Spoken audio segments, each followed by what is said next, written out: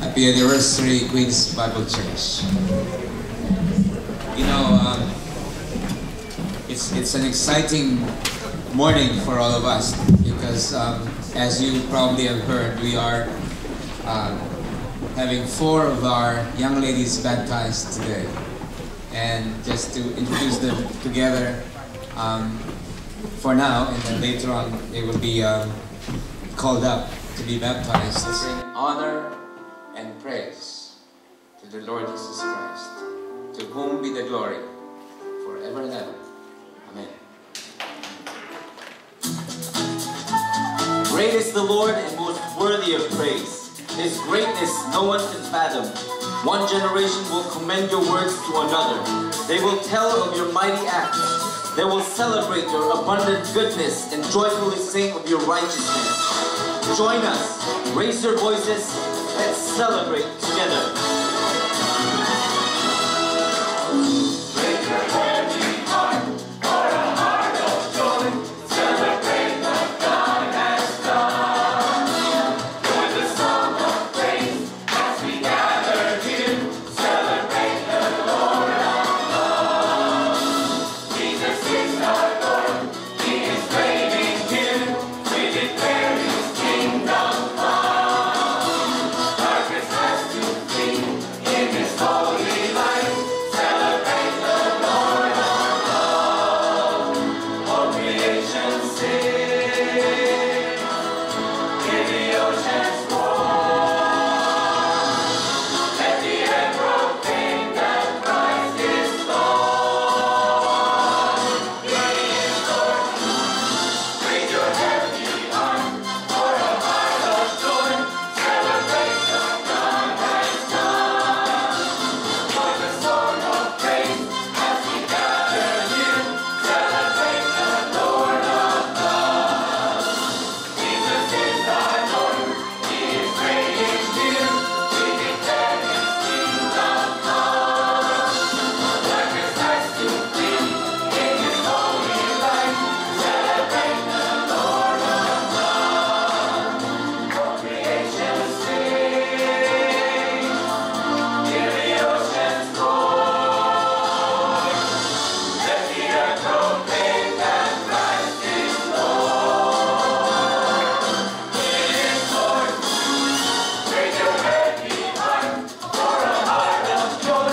Celebrate what God has done. Join the song of praise as we gather here. Celebrate the Lord of love. Jesus is our Lord. He is reigning here.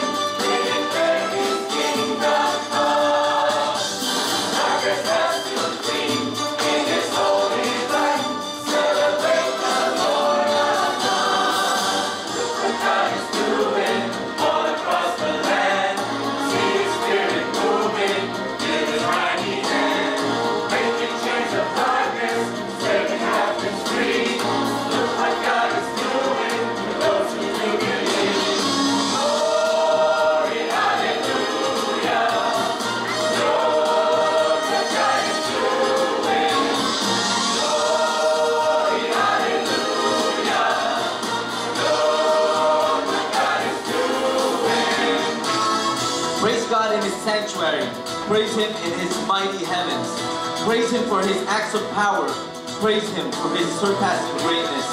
Let everything that has breath praise the Lord. So sing with us. Look what God is doing. Glory, hallelujah. Glory, hallelujah. Look what God is doing. Glory, hallelujah.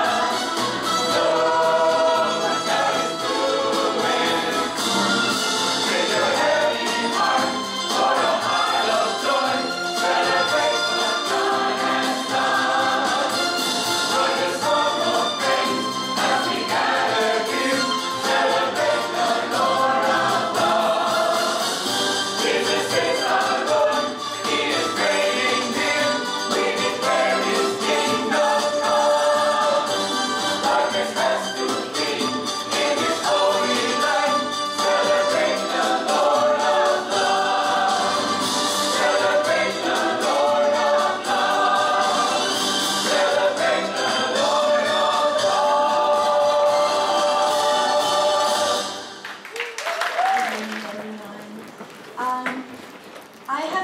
Brother Jay, the same time that you have known him, almost 2 years ago, when he came here together with Brother Karim, the missionary from Egypt also.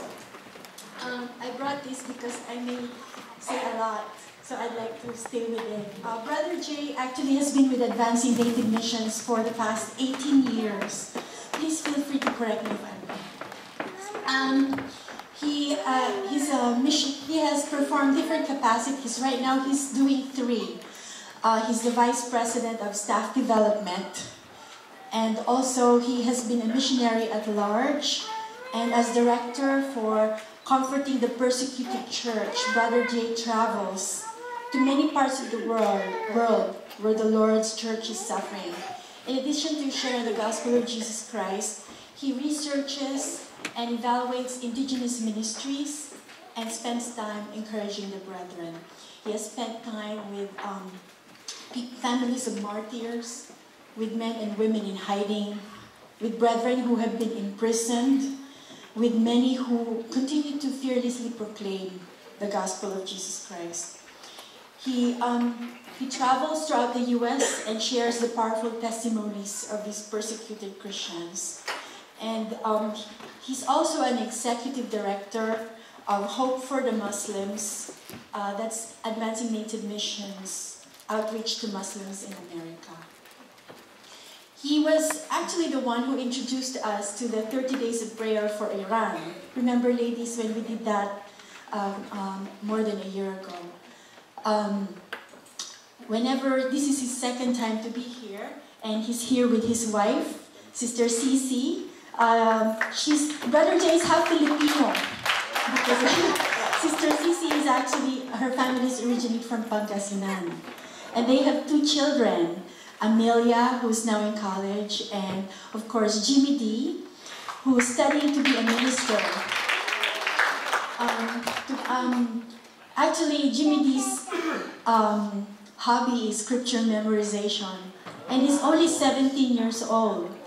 Last night, I couldn't help but ask him to recite, and since September, he has recited Romans, the book of Romans, 1 Peter, maybe he's finished with 2 Peter already, and even James. So last night we asked him, Jimmy D, could you please recite from Romans? He says, what chapter? And he actually, Pastor Dodi said chapter 8, and he actually recited all 39 verses. And I asked him, how do you do that? He said, you have to spend time with the Word. Spend time. I thought that when this is our second time to bring Brother Jay and his family first time, to see the sights of Manhattan. And each time, we're thinking, oh, look at this, oh, look at that. Yesterday, when we went to 9/11 Memorial, I was just looking at them, and they were just looking around. And I thought they were looking at the sights. After a few minutes, I realized they're looking for people. And they're actually looking for people that they can share the gospel to. And we thought we're just bringing them there to see the sights, but they actually are so gospel-centered that anywhere they go, they share the gospel. So they struck up conversations with people they were able to share the gospel to. We go to the cashier, they give a tract. And last time also, when we were going to the Staten Island Ferry, him and Brother Karim were just talking about as if they're just talking about the gospel to let other people know about the gospel. Anyway, spending time with him, you know that you have spent time with the Lord. And we are so privileged to have him here back. And he actually is been asking people to pray for him, and I'm privileged enough to be part of the prayer people who pray. And one of the prayer requests that he always asks is, please pray that I would be like Jesus. Queen's Bible Church, let me introduce to you a servant of God, Brother Jay. Thank you for that very gracious, very generous introduction. If you see any good in us, if you see any good in our family,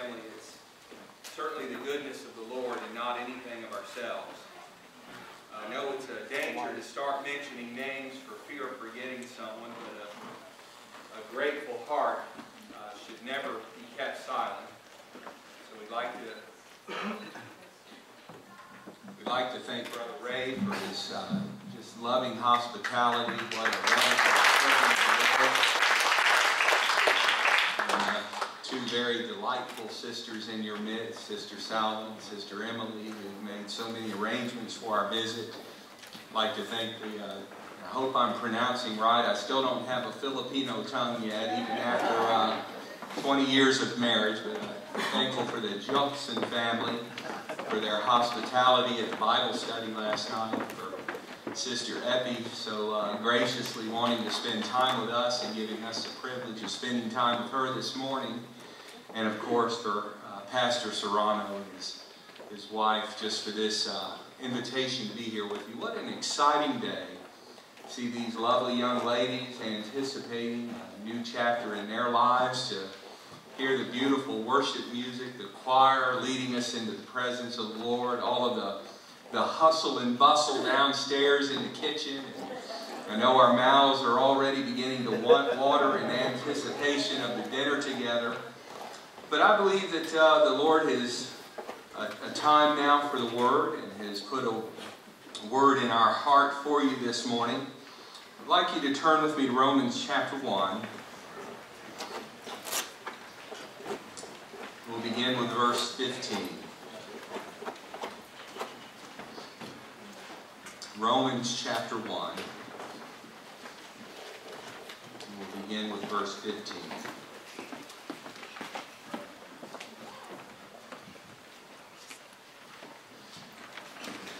I should probably mention, I don't want to take a lot of time and talk about advancing Native missions. That's the ministry I work with, as Sister Salva shared. If you want to know something about that, we did bring a display. There's some literature, newsletters, all of that kind of stuff.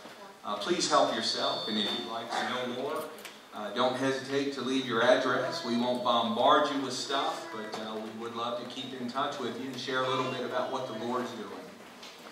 If you have questions about that, we can talk later, but I really want to get into the Word right now. Romans chapter 1, verse 15. So I am eager to preach the gospel to you also who are in Rome. For I am not ashamed of the gospel, for it is the power of God for salvation to everyone who believes, to the Jew first, and also to the Greek. For in it the righteousness of God is revealed, from faith for faith, as it is written, the righteous shall live by faith. Will you join me in a word of prayer? Heavenly Father, Lord, I have nothing to offer this morning, and I know that, and I acknowledge it, unless you anoint me with your Holy Spirit. I pray, Lord, that the Word will go forth in power and truth, and that you'll hide me behind the cross so I won't get in the way or hinder what you desire to do this morning. I pray, Lord, that you'll open our ears to hear, our eyes to see, open our hearts to understand what you're speaking to us today. And Lord, I pray that you'll use it for the building of your kingdom, for the publishing of the proclamation of your great name, and for your glory. In Jesus' precious name, amen. As we were preparing for this visit, and let me wish a happy anniversary to each of you for 28 years of God's faithfulness. And that also comes from your friend, Brother Bo, and Sister Marlou Barreto, and for Brother Pete and Melody Wong, co-workers of mine, for Brother Kareem and his family. Thank you for your partnership with us through the years.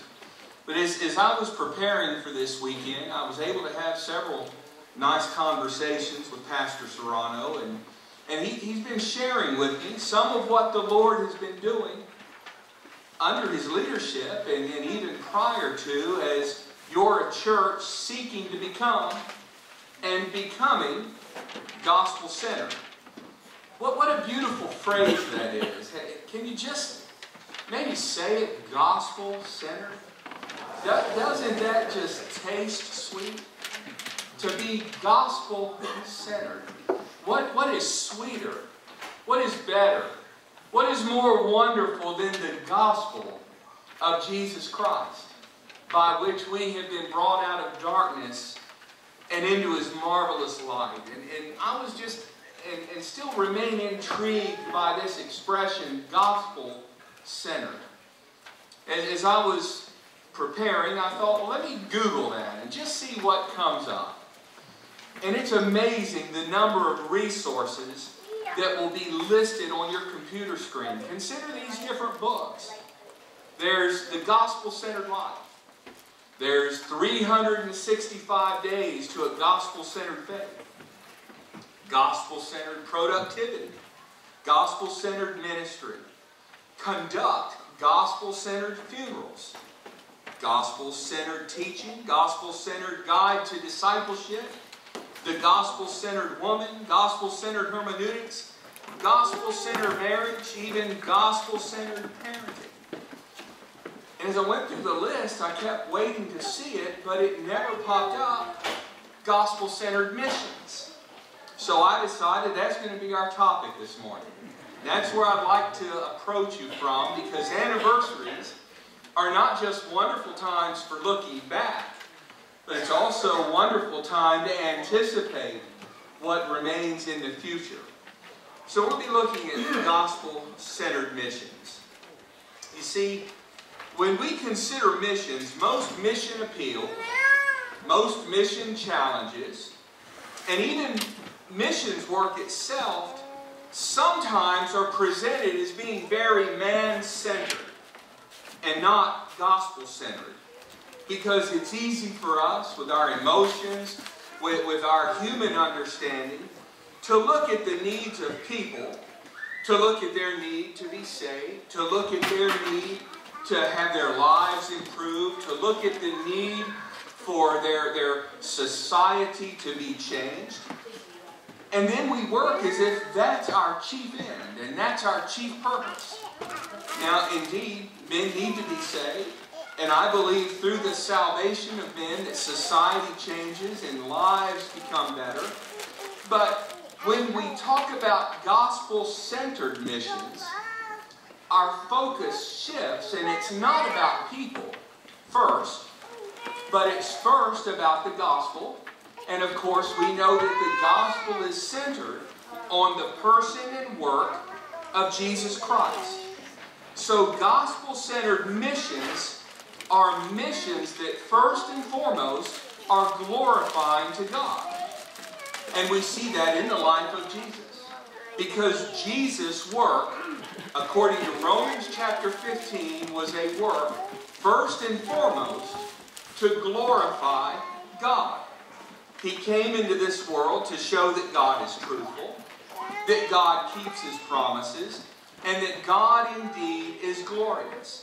And Jesus came into the world for the sake of the gospel.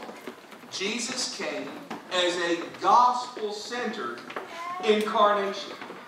100% man, 100% God, so that the gospel would be brought to us, and in the process, God's integrity would be established, God's word would be vindicated, and God's glory would be magnified.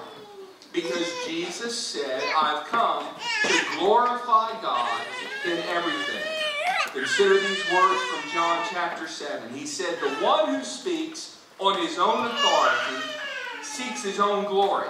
But the one who seeks the glory of him who sent him is true, and in him there is no falsehood. Now, when we can grab this idea that everything God does, first, His priority is for His own glory, for His own name's sake, it will not only change the way that we view missions, from being man-centered to gospel-centered, but it will change the way that we continue to view church, where it's not about us, but it's about Him. It will change the way that we do life, where it's not about us, but it's about Him. It will cause us to be less focused on ourselves, man-centered, and thus ultimately of somewhat corrupted motivations, but we will be gospel-centered, God-centered, Christ-centered, and there's no greater motivation for everything that we do. Now, the reason this can be tough sometimes to wrap our mind around is because we have a human nature tendency to view God in our own image. If I were here this morning to talk about myself, to proclaim about myself, to try to build myself up, to give myself glory, you would be disgusted. That man is full of pride. That man's arrogant. That man is self-centered. When we're focused on ourselves, it's an ugly thing. But when God is focused on Himself, it's a beautiful thing, because the overflow of that are all of the blessings that we enjoy. And I'm going to show you this from Scripture this morning. So when we can grab this idea that when we're gospel-centered, Christ-focused, God-centered, it changes the way we view life, the way we view missions, even the way we view things like suffering and persecution. Because we realize it's not about us, it's about Him, and everything we do, including church, including missions, becomes gospel-centered. Now let me demonstrate this to you. First of all, our first point this morning, gospel-centered missions recognizes God's desire, which is to be glorified. God desires to be glorified in us. Why were we created? According to Isaiah chapter 43, verses 6 through 7, we were created for the glory. The Scripture says, I will say to the north, give up, to the south, do not withhold. Bring my sons from afar, my daughters from the ends of the earth. That's missions. Bring everyone who is called by my name, whom I created for my glory, whom I formed and made. We were not only created for His glory, but He chose us for His glory. Ephesians chapter 1, verses 4 through 6. Even as He chose us in Him before the foundation of the world, that we should be holy and blameless before Him. In love, He predestined us for adoption through Jesus Christ, according to the purpose of His will, to the praise of His glorious grace, which He has blessed us in the Beloved. You know, we can enter into the throne room boldly of God and bring our petitions and our needs and our praise. We can call Him Abba, Father, meaning Daddy. We've been called sons of the living God, heirs of Jesus Christ, heirs of God, joint heirs with Jesus Christ. Think of all the benefit and blessing of that. But why did He do it? Not first for our benefit, but first for His glory, for the glory of His praise. So we enjoy the blessings of life. In Him we live and move and have our being. We enjoy an inheritance that one day we will fully enjoy when we're in the presence of God. And it's not because of who we are, but because of who He is and His desire to be glorified. We are blessed when God is glorified. What about forgiveness of sin? Were we forgiven so we would be free from the penalty of hell? Were we freely forgiven so that we would be free from the wrath of God? Well, these are benefits. These are side effects. But according to Scripture, Isaiah 43 verse 25, the Lord says, I am He who blots out your transgressions for my own sake. Not first for your sake, but first for His sake. And I will not remember your sins anymore. You see, a gospel-centered mission, a gospel-centered life, a gospel-centered church is a church that recognizes God's desire is to be glorified, and then is living and doing everything for the glory of God. You see, God's desire is to be glorified in us, and He is when we surrender to the gospel, when we repent our sins and put our trust in Jesus Christ. He is glorified, and all of the benefits we have spring from that, but it's His desire also to be glorified through us.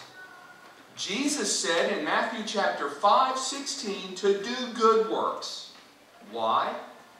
Not so our brother can pat us on the back and say, "Good job, well done." Now there's nothing wrong with encouraging one another, we should.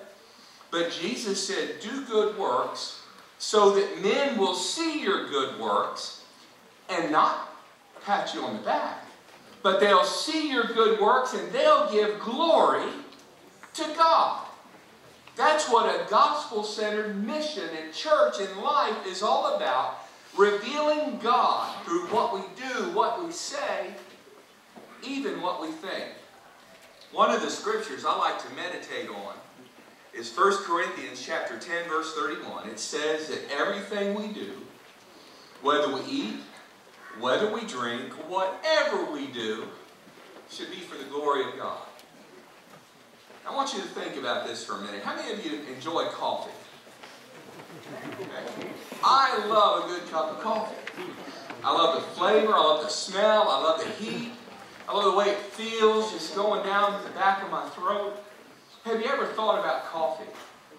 Somewhere years, maybe centuries back, some guy somewhere in the world saw this bush with these little red berries on it.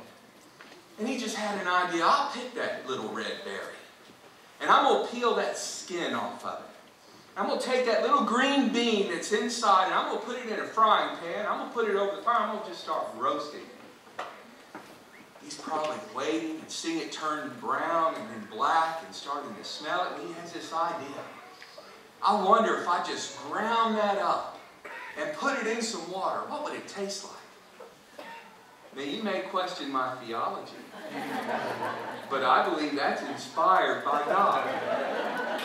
And when I taste a good cup of coffee, I can rejoice and give glory to God.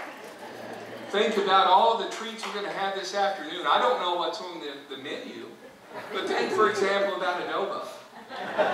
Who had this idea to mix vinegar and soy sauce and put in a little bit of crushed garlic, maybe some black peppercorns, maybe a bay leaf, maybe some kind of other little secret ingredient that you don't tell anybody about, and to put in chicken or pork or potatoes or maybe even quail eggs, and how wonderful and tasty it is. To God be the glory. You see, that's what a Christ-centered, gospel-centered life is all about. That everything we do and say and speak and encourage one another and live in our actions point to God. Because indeed, every good and perfect gift comes from the Father of lights, in whom there is no variableness, neither change. And when our lives are pointing to Him, men will give praise to Him, even sometimes non-believers. I love the verse on the worship folder this morning. It's really my wife and I's theme verse. Psalm 126, verse 3, the Lord has done great things for us, and we are filled with joy. I love the rest of that psalm. It starts out this way. When the Lord turned again our captivity from Zion, we were like men who dreamed. Then was our mouth filled with laughter, and our hearts were filled with singing. Then said they among the heathen, the Lord has done great things for them. The Lord has done great things for us, and we are filled with joy.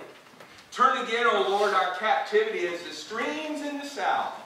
For they that sow in tears will reap in joy. He that goeth forth bearing a precious gift. And is there any more precious gift than the gift of the gospel?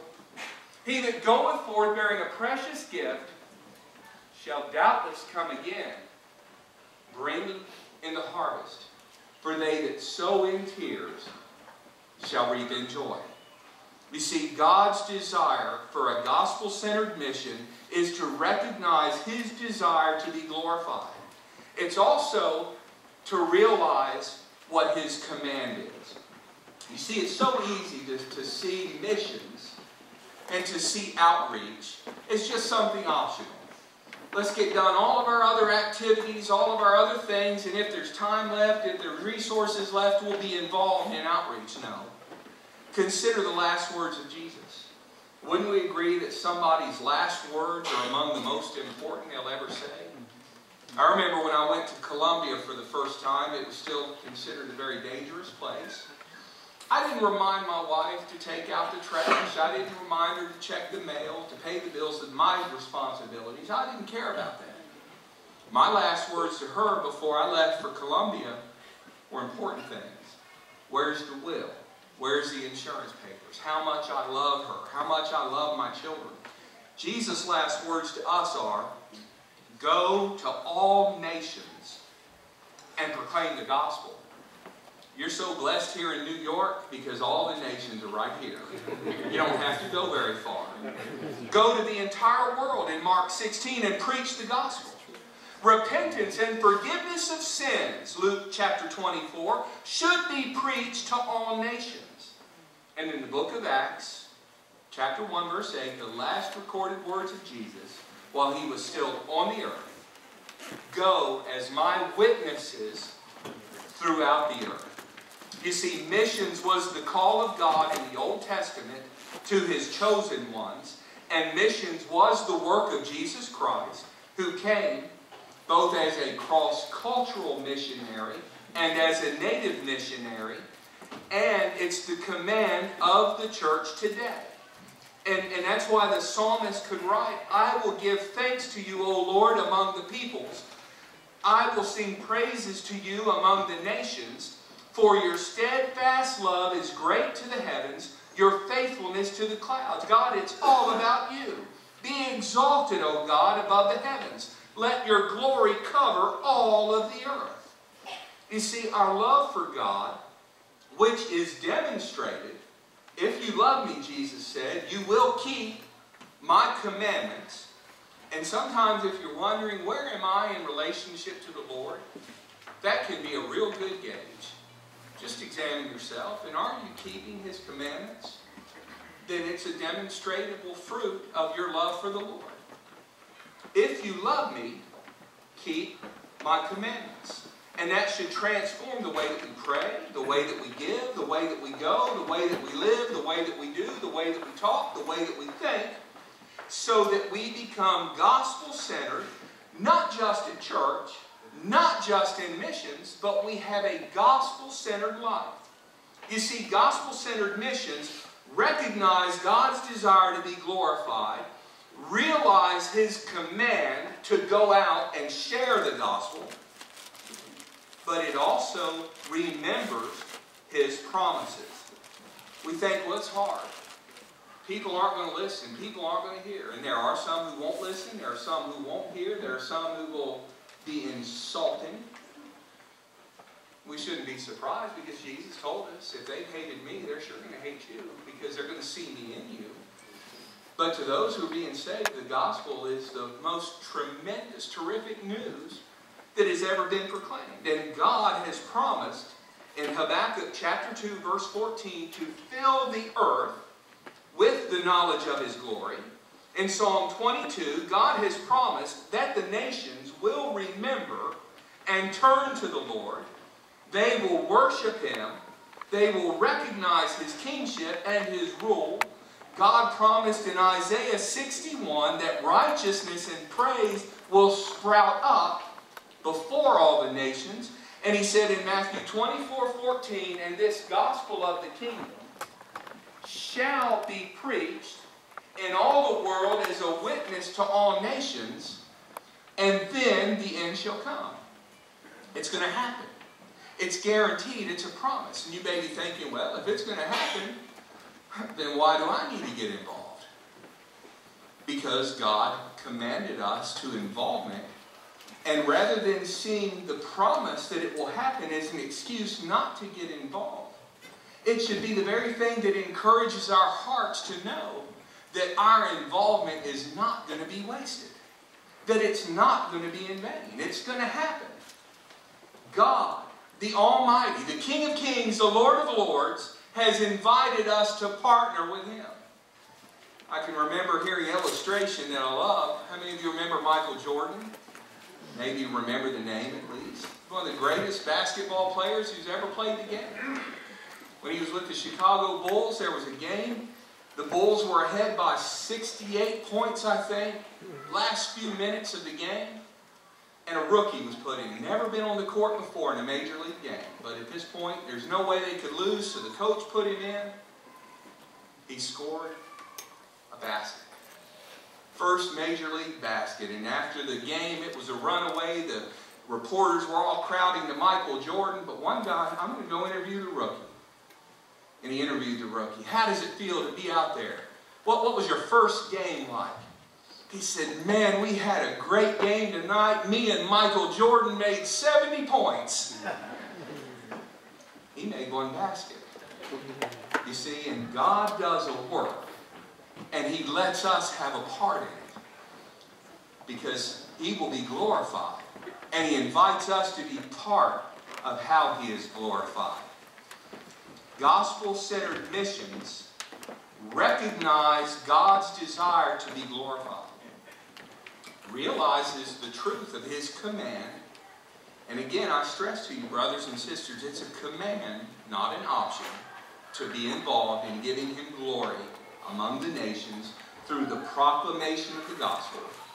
It's also realizing His promises that our labors will not be in vain. And even if it seems like nothing's happening, even if it seems like we're not accomplishing anything, we can rest assured that God's Word never returns void. It's also a time to rejoice in both His presence and in His return. You see, when the Lord said go, He also said, and I am with you always, even to the very end of the age. He called Himself and presented Himself in Scriptures as Emmanuel, meaning God with us.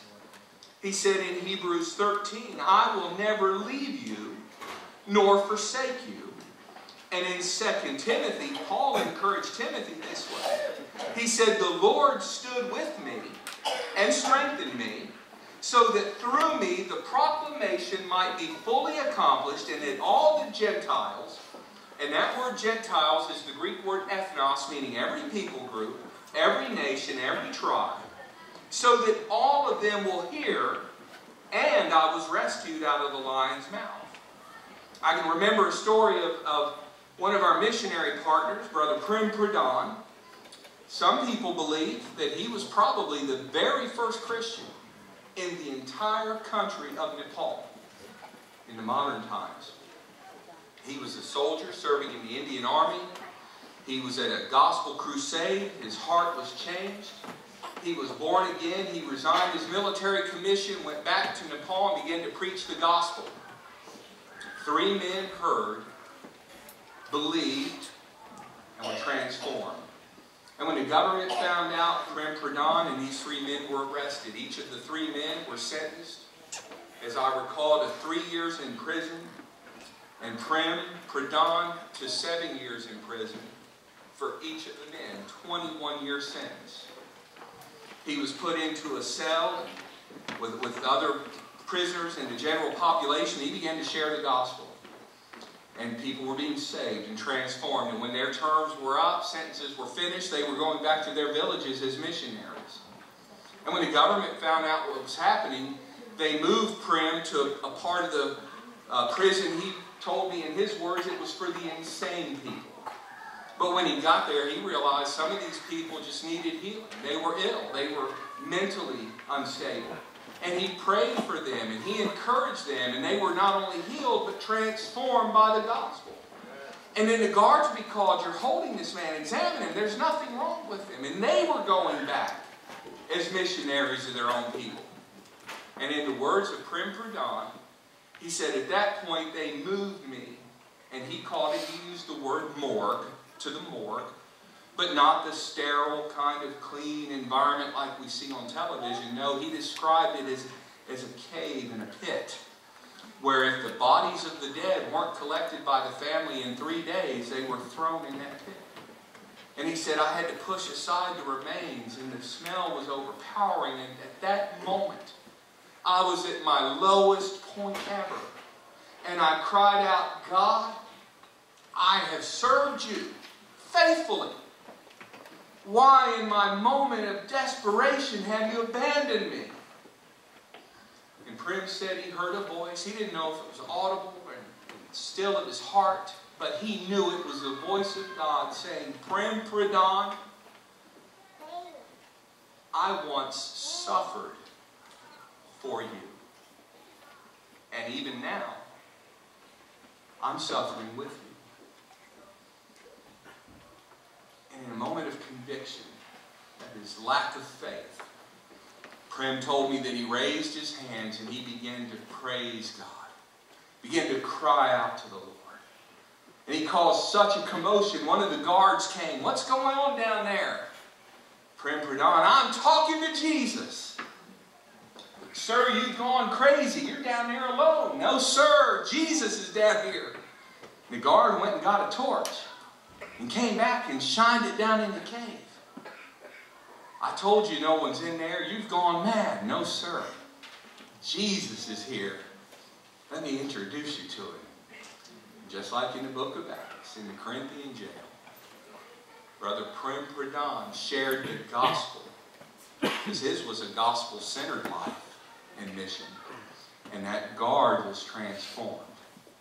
And there's so much I could tell about that story. I don't have time. But eventually Prem Pradhan was released early and traveled the world sharing the gospel of Jesus Christ, because his heart was in tune with his Savior and his life was gospel-centered. He closed with this. The gospel-centered mission recognizes God's desire to be glorified, realizes his command is to go and to tell. It recognizes that his presence goes with us because his promises will be fulfilled. And it also causes our hearts to long for his return. See, 2 Thessalonians chapter 1 tells us that Christ's return is for the glory of God. His aim, according to John chapter 17, is for us to see and to enjoy his glory. Everything that happens, according to Romans 11:36, is for his glory. And it's God's glory itself that will light the New Jerusalem. It's all about him, church. It's all about him. What we think in the privacy of our home is about him. Should be. What we do when we come together to worship, what we'll do this afternoon in fellowship downstairs, we'll enjoy it. We get the benefits of the wonderful meal and the sweet fellowship, but it's all about him.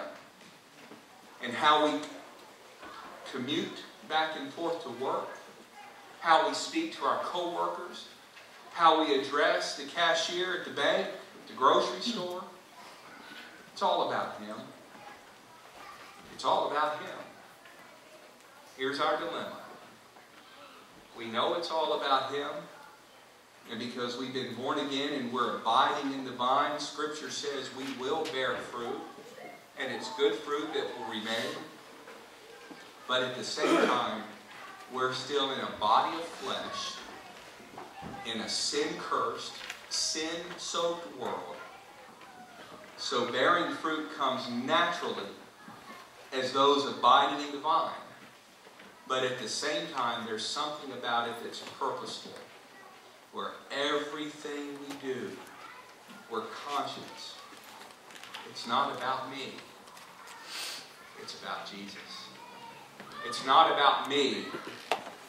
It's about the gospel. And at first it seems daunting. At first it seems intimidating. We have to struggle and fight because our leans always that it's really about me. No, it's about Him. And when we can just grasp that and make it such a part of our lives, eventually it will become more natural. And not only will it bless the unbelievers in your communities, not only will it bless your family, not only will it bless your brothers and sisters, but it's the greatest, richest, deepest blessing you'll ever experience. Behold, friends, what manner of love the Father hath bestowed upon us, that we should be called the sons of God. Therefore the world knoweth us not, because it knew Him not. Beloved, now we are the sons of God, and it doth not yet appear what we shall be. But we know that when He shall appear, we shall be like Him, for we shall see Him as He is. That's the goal of the gospel-centered life, church, mission, ministry, to be more like Jesus. And there's a day coming. We don't know exactly what it means, but Scripture tells us that there's a day coming when we're focused and centered on Him, that we will be like Him, because we'll see Him as He is. Happy anniversary, dear friends. And may God make you,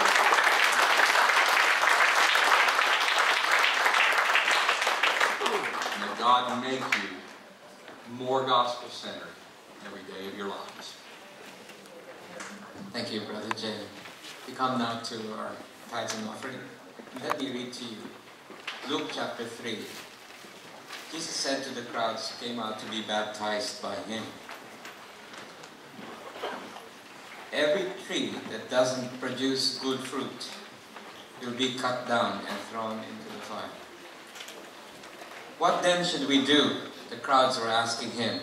He replied to them, "The one who has 2 shirts must share with someone who has none, and the one who has food must do the same." Tax collectors also came to be baptized, and they asked Him, "Teacher, what should we do?" He told them, "Don't collect any more than what you have been authorized." Some soldiers also questioned Him, "What should we do?" He said to them, "Don't take money from anyone by false or false accusation. Be satisfied with your wages." And then came the baptism of Jesus. When all the people were baptized, Jesus also was baptized. As He was praying, heaven opened up, and the Holy Spirit descended upon Him in a physical appearance like a dove. And a voice came from heaven saying, "You are my beloved Son. I take delight in you." Let's pray.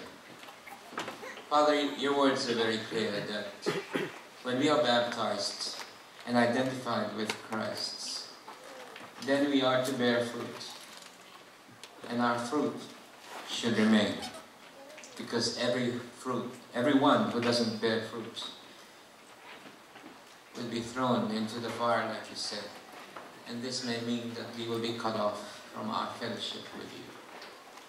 Father, help us at this time that we may have struggles in our life that are going on and that keep us from giving back to you our lives and our resources. But we know, Lord, that you're able to meet our needs. You're able to provide in abundance.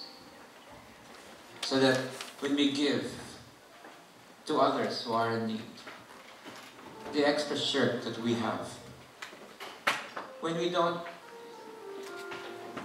complain about our situation financially because we are satisfied with what we have, when we don't do what you've asked us to do, you've told us, you command us to center our light on you, Lord. Help us so that our lives may bear fruit. Because you alone, by your grace, as a gift from you, are able to do that. Thank you for your gifts. And we give back to you a portion of that gift. We give back to you what you have entrusted to us. And may you be pleased with our offering, dear Lord. In Jesus' name we pray. Amen. So if you have your Bibles, you can turn to Romans chapter 6. And we'll do verses 1 to 14. Romans chapter 6, verses 1 to 14. This talks about baptism and dying to our old self, dying to sin, and living for Christ. This is what the main message of this chapter is about. It says, "What shall we say then? Shall we go on sinning so that grace may increase? By no means. We are those who have died to sin. How can we live in it any longer? Or don't you know that all of us who were baptized into Christ Jesus were baptized into his death? We were therefore buried with him through baptism into death, in order that, just as Christ was raised from the dead through the glory of the Father, we too may live a new life. For if we have been united with him in a death like his, we will certainly also be united with him in a resurrection like his.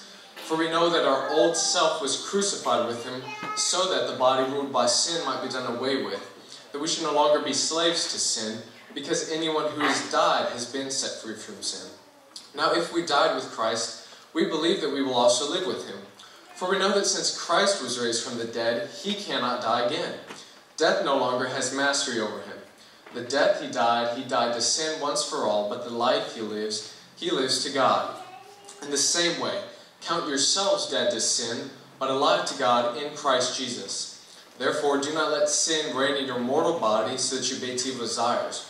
Do not offer any part of yourself to sin as an instrument of wickedness, but rather offer yourselves to God as those who have been brought from death to life, and offer every part of yourself to him as an instrument of righteousness. For sin shall no longer be your master, because you are not under the law, but under grace. Amen. Brothers and sisters, fathers and mothers, and all the brethren of QBC. It is indeed a joyous occasion that we can celebrate the baptism of 4 of our young ladies. And I would like to call on them to please stand over there by the side.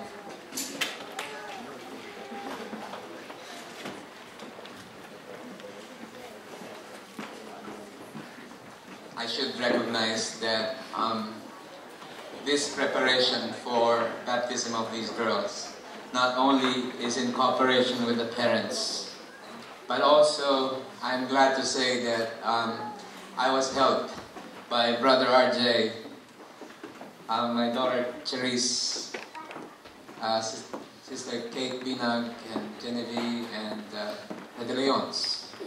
The De Leons, Joshua and Sam, are all in this together as well.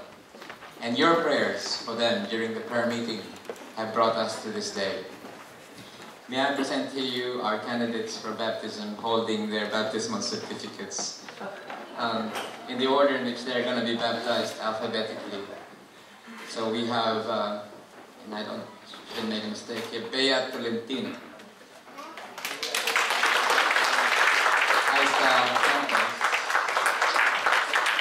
Julian Tobias, and Wei Wei.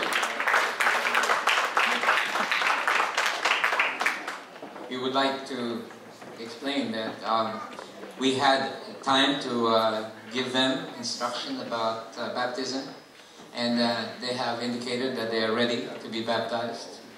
And 2 of them will actually be reading their testimonies at this time. Bea will go first and Kaisa next. Good afternoon, everyone. I didn't memorize my testimony, but I hope that's okay with you.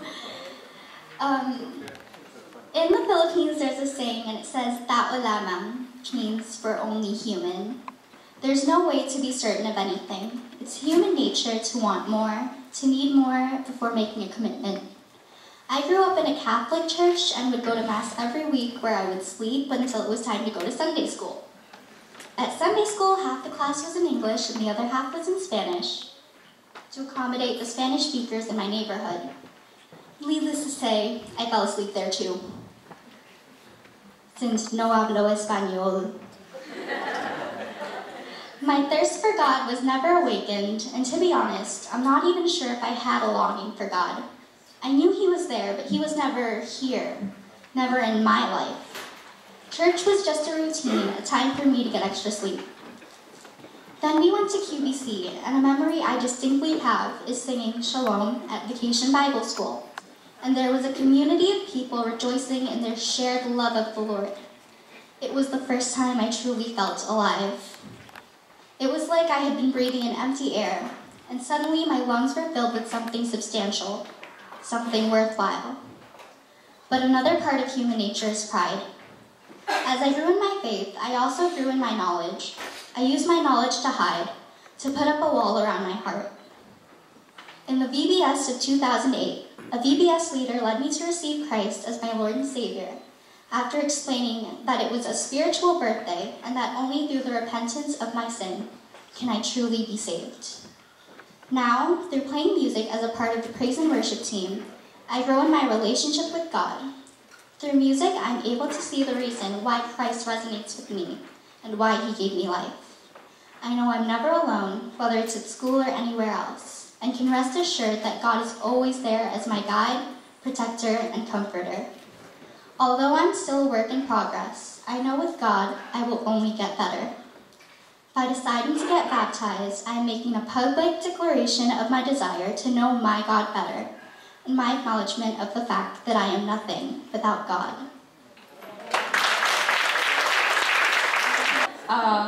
Growing up in Queens Bible Church, I thought I was expected to know everything about Christ, along with all the right answers to the Sunday school questions.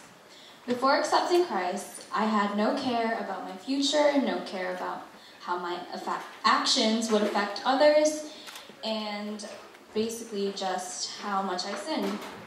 What brought me to accepting Christ was the many mistakes I am not proud of, the amount of loved ones I disappointed, and the look of my parents' face. This one day,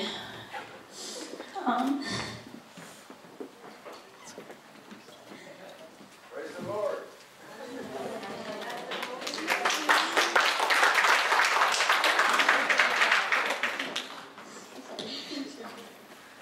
during VBS, I accepted Jesus Christ as my personal Lord and Savior with the help of, VBS leader. And since then, I have been much more prayerful, more conscious about my actions, and my relationship with the Lord just continues to get stronger. The baptism classes has helped me realize that I am a work in progress, but I'm proud of it. Thank you. Before it ascended into heaven, gave us the Great Commission. And if we can read it together in unison, read with me. Then Jesus came to them and said, "All authority under heaven and earth has been given to me. Therefore, make disciples of all nations, baptizing them in the name of the Father, and of the Son, and of the Holy Spirit, and teaching them to obey everything I have commanded you. And surely I am with you always to the end." Very end of it. You know, we're doing this in obedience to the Lord's command. And we know that Jesus Himself was also baptized. Baptism does not save. It is not a way to wash away anyone's sin. But it is symbolic of what Jesus has already done in these girls, as you have heard. So they have read the testimonies, so they are now saved. And it's this water of baptism, as Lea Clementina said, is a public it's a public declaration of what has gone on in her heart. And we do this, Lord, also because we know that as followers of Jesus Christ, they would need our support and our help. So may I call on them one at a time. First, Lea Clementina.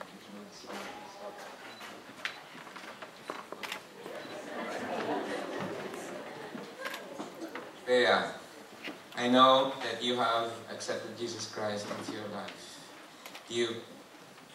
Let's repeat your baptismal vow. You actually repent, and you are willing to follow the Lord Christ as personal Lord and I do. Bea, do you actually, will you actually strive and try to follow the Lord Jesus Christ throughout your life by obeying His word and by faithfully listening to His Spirit that lives within you? I do. And should in the future you desire to go, the Lord should desire or will that you go to another church, will you continue serving Him in that church and faithfully follow the Lord Jesus Christ? I will. Bea Tolentino, I baptize you in the name of the Father, Son, and the Holy Spirit. Buried with Christ, buried with Christ in death, raised to new life.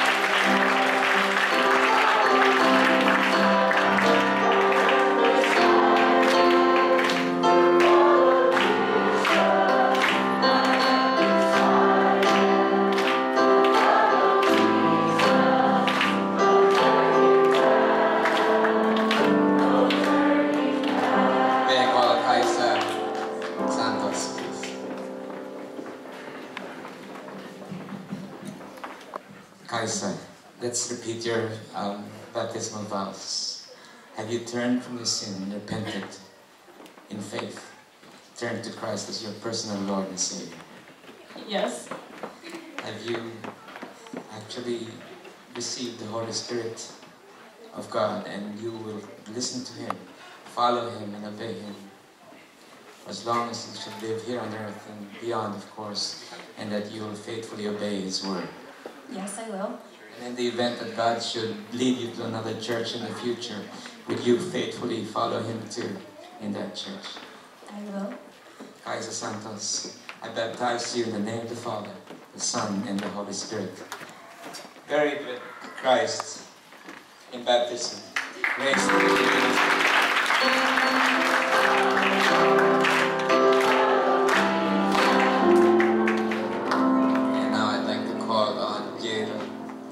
Gillian Tobias.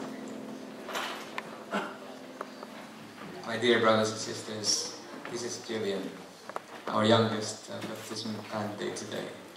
Gillian, we'd like to repeat your baptismal vows. Have you repented of your sins and turned to Christ as your personal Lord and Savior? Yes. Have you actually received the Spirit of God by doing that, and you know that He lives in you, and you want to faithfully follow Him and obey His word?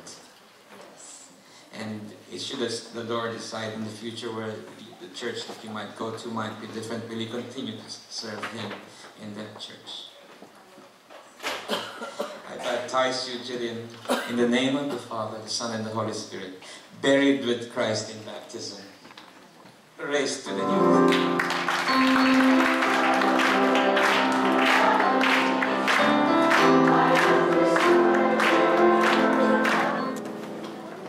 Wei.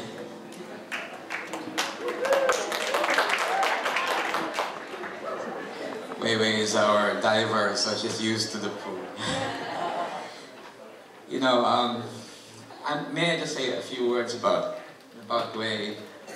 Young is actually quite, you know, apparent to Wei, and I believe that through his guidance as well and the help of the Holy Spirit, we are together celebrating this, right, Brother Young? And that goes for all the parents too. Wei, let's just repeat quickly your vows. Have you received Jesus Christ as your personal Lord and Savior?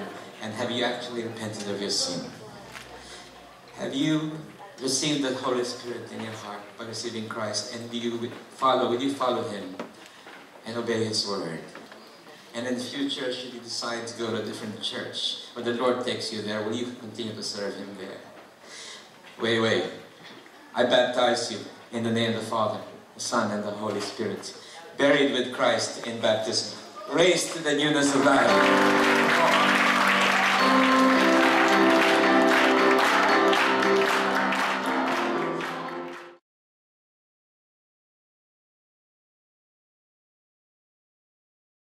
You know that 2 Sundays ago we've conducted a ministry fair And most of us have signed up for a ministry that we can get involved in.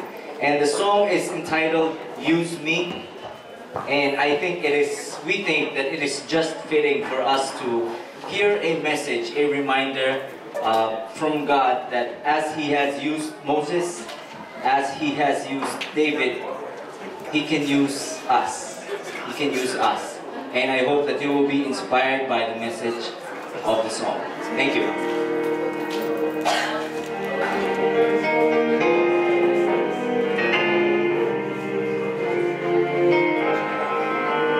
Are we ready to worship? Can I get an amen?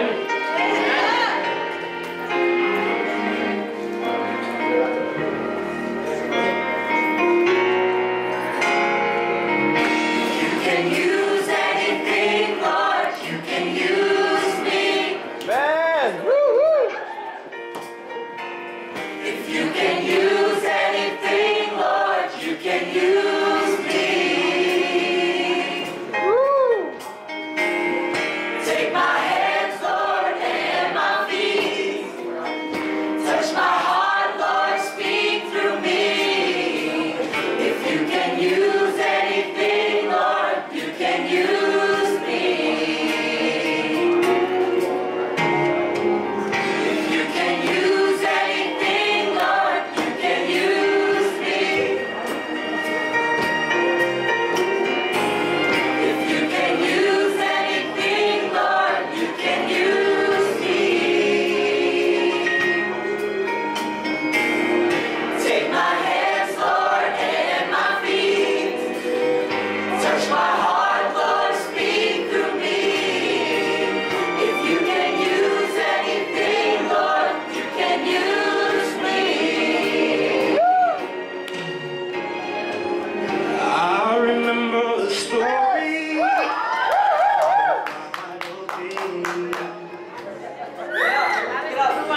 You took a man called Moses with a rod in his hand. Oh, praise the Lord!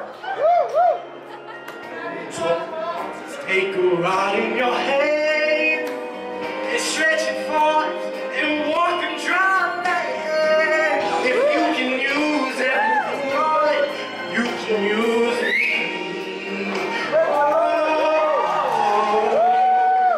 You can use anything, Lord, you can use me. That's my Lord. If you can use anything, Lord, you can use me.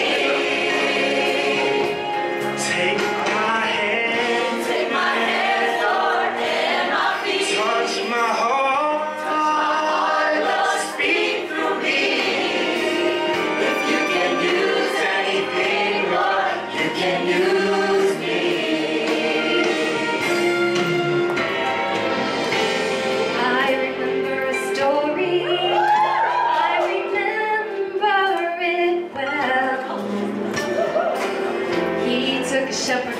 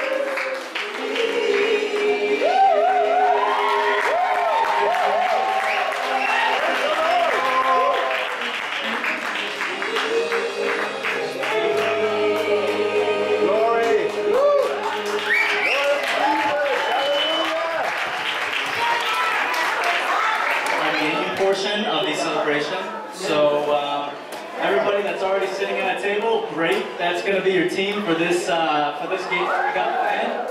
And this game is called Church History and Trivia Facts. All right. Hazel is going to go around and pass out 2 pieces of paper. So if you guys have a pen or a pencil, then have those handy. If not, we can provide you with a crayon to write with.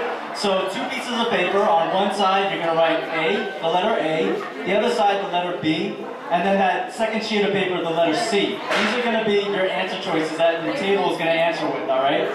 We have prepared some set of questions about our church's QBC history, and we're going to ask them, and then everybody at the same time is going to give up their answer. So whoever at the end of this game comes up with or whichever table has the most points wins a little prize as well too. So the prize is a surprise, which we will announce. All right, question 3. Which city was QBC first located?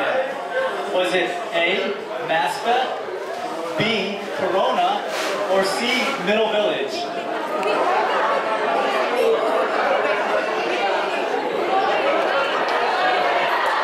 The answer is B, Corona. Number 5. What month and year did we move to our own church here in Glendale? Was it A, December 2007, B, January 2006, or C, November 2008? Nobody knows.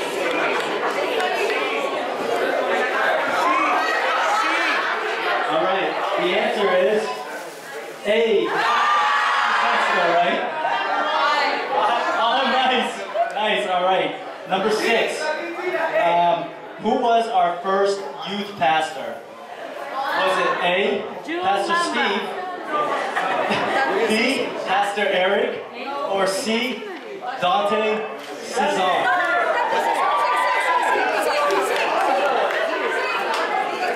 C.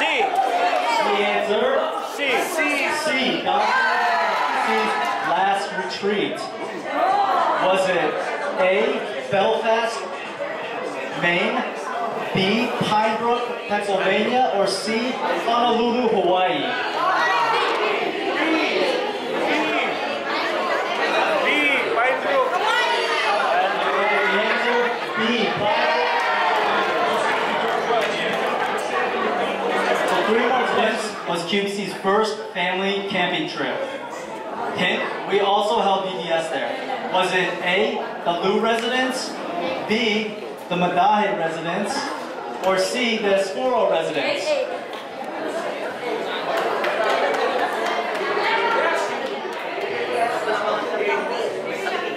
Alright, the answer is A, the Lou residence. You guys start writing, okay?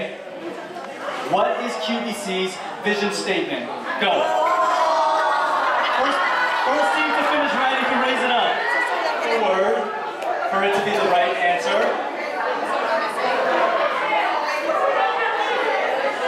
Is it?